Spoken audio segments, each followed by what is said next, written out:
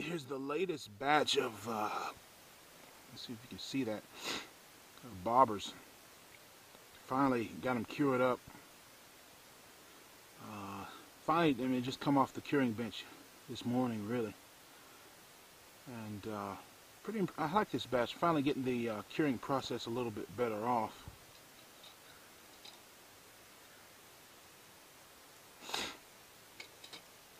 Get that one now. Let's see. Get one differing lengths. I prefer the longer one. That's all I ever fish with. But most people buy the shorter ones because that's just, it looks closer to what they see all the time in the stores. So people tend to want to go with something they're more familiar with and then maybe expand. But these bobbers are designed and influenced after the British bobbers, traditional bobbers. As you can see, some of the design patterns here, that's purely aesthetic there. All the thread is really meant to do is to hold on to the eye, but then you put the thread wraps, make it look a little better, get the paint on there. The real thing that makes this work is the fact that you've got this long, dense stem, okay, that makes it dense. It casts well in the wind because it'll shoot out like an arrow. It's pretty aerodynamic. And then when it hits the water, kind of hard to do this with the gloves on because it always wants to roll off. It balances, as you can see there. The point is, when it hits the water, it takes very little cocking weight because ideally this here is right on the balance point of the thing. Here we go. See. Balances. So when it hits the water, very minimal cocking weight makes it cock up, and it always is right here. So all this is out of the water, makes it very sensitive. And so if a fish hits it from the side and it cocks a little to the side, you know he hit it from the side. If it rises out of the water, you know he's hit it from the bottom and carried it up. If the wind is pushing and it's pushing like that and then it all of a sudden straightens out, you know that it's the wind pushing it and he's hitting it. If it just bobs like that, you know he hit it and took it down to the bottom real quick. It's very sensitive because of the long stem. That's what makes that work. But the problem with just a long stick is that it doesn't float very well. And so the long part is the stem.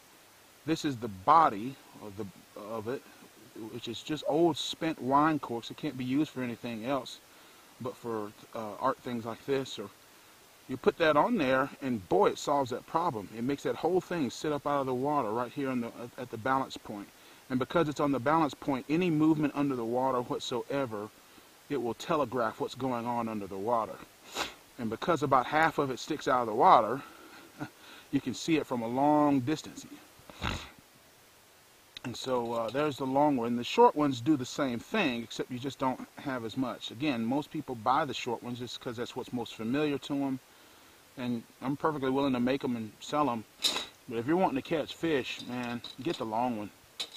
That's my personal recommendation. There's a couple of different types of let me show you the different types of corks on here. These are 3 different types of wine corks. As you can see them, it may not be apparent to you, but when you're dealing with wine corks, you have one, just a straight up old school cork. This cork just came straight off the tree, you know, that under cork. You know, cork trees have a thick cork, inner under the surface of the bark is a thick cork like this, and that's all that is, straight up cork, straight off the tree. Real rustic looking, lots of little holes and dents and indents in it, and it's really neat. And I like it for that reason. It just looks old school. Looks like something that came straight from the, you know, Middle Ages or something, right? And then there's this one called the 1+1 style. If you look subtly, you'll see 3 layers. One here, a long middle section, and then an outer layer. 1+1. That's a what they do is they take this cork here and they grind it into small blots and glue it together, and then compress it with the outside of straight up cork. And that goes to the last type, which is just the agglomerated cork, which is these little balls that have been put in a glue. They take the cork, grind it up in cut it up into little balls, compress it together with glue, and that's what happens. And so what you have here is the straight up cork, the agglomerated cork, and something in between. No, it doesn't make any difference. They all float just the same, but that's just why the corks look different, because there's different styles of wine corks out there. But anyway, just want to let you know, I'll have these up on eBay by the end of the day.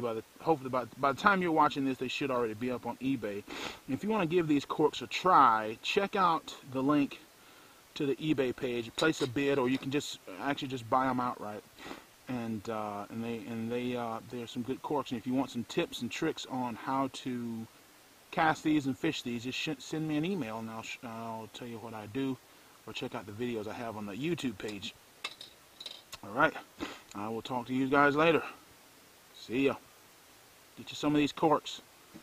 $1.50 a piece for the long ones, $1.25 for the short ones. And you pay the shipping. Not a bad deal. Custom made corks, you're not going to find that anywhere for that lower price. I'm not trying to compete on price, it's just that's just how much it costs me to do them, and that's about what I'm selling them for. I'll talk to you guys later. Alright, bye.